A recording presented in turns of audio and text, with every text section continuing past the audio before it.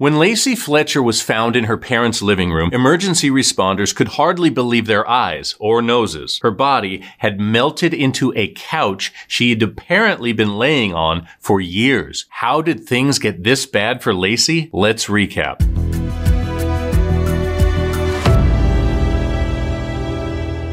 When it comes to horror stories, it doesn't get much worse than this. The 911 call came in on January 3rd, 2022, around 2 a.m. Sheila Fletcher needed help for her daughter Lacey. She wasn't breathing. When emergency responders showed up, to their shock, they learned there is much more to this story. Lacey Fletcher sat in her own feces and urine for years. Over time, the stinking mess melted a body-sized hole through the upholstery and foam padding down to the couch springs. Human waste warped the wooden floorboards under the couch too. Open sores covered her backside, eating away her flesh down to the bone. Maggots lived in her hair. Feces was smeared on her face, chest, and stomach. It may have been 12 years since she moved off the couch. It's been reported that Lacey allegedly suffered from a rare nervous system disorder called locked-in syndrome. It's just as horrific as it sounds. At its worst, people dealing with locked-in syndrome are aware of everything going on around them, but they can't move a muscle, only their eyes. Other sources say this allegation is completely false. It's not clear how much mobility Lacey had at the end, but she was found sitting up with her legs crossed under her. Her parents, Sheila and Clay Fletcher, were her primary caregivers.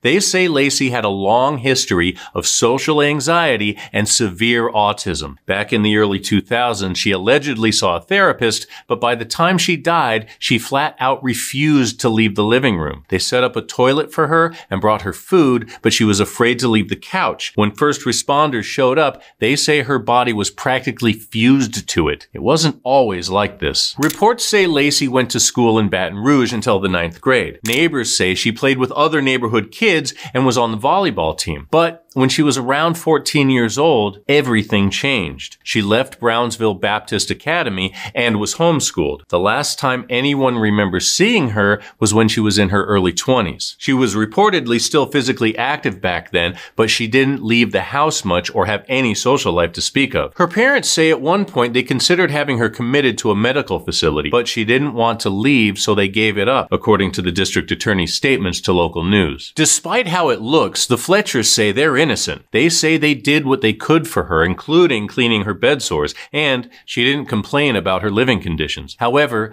they told authorities that sometime in the fall of 2021, Lacey started eating less and less. At 36 years old, she weighed less than 100 pounds. But according to the coroner, there were signs that she was eating the couch foam and her own feces. Both were found in her stomach. How could her condition get so bad? That's the question the district attorney in their hometown of East Feliciana Parish, Louisiana, is asking. The coroner called it homicide, medical neglect so heinous no one can remember a worse case. Now, this was not a family you'd expect to face charges like this. Both mom and dad were active in their church and pillars of their small community. Sheila was a town alderman, an elected official representing residents from her district on the city council. She also worked as a clerk for a nearby police force before assisting the city prosecutor in nearby Zachary, Louisiana. Her husband Clay was an active part of the Baton Rouge Civil War Roundtable. According to the New York Post, it's a nonprofit on a mission to, quote, educate and foster an appreciation for the sacrifices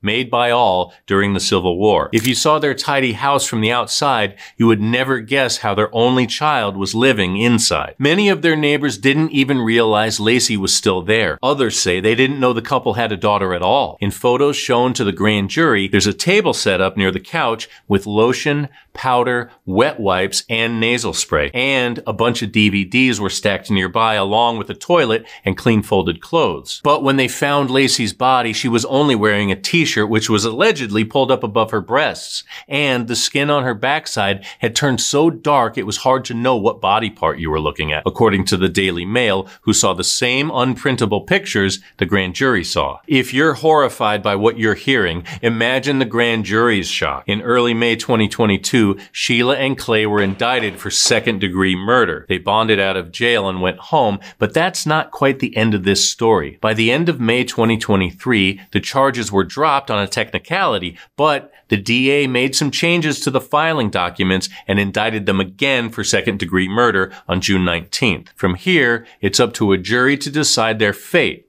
But what do you think about this case? And that's your recap. Thanks for hanging out with us today. If you like getting all the crime in half the time, go ahead and tap that subscribe button and the bell so you never miss a story. We're here Wednesdays, Saturdays, and Sundays, but don't go away. Catch up on more recaps right here, right now. Until next time, take care.